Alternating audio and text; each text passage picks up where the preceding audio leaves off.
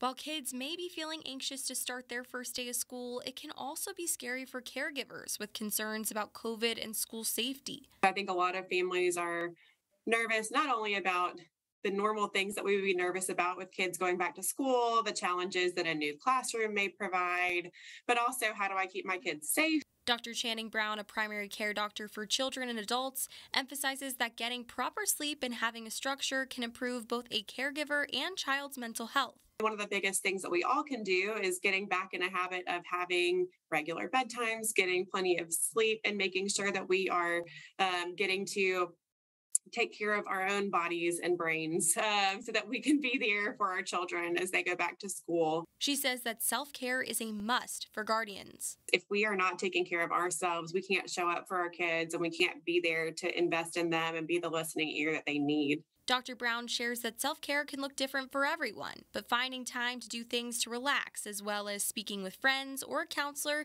can make a big difference.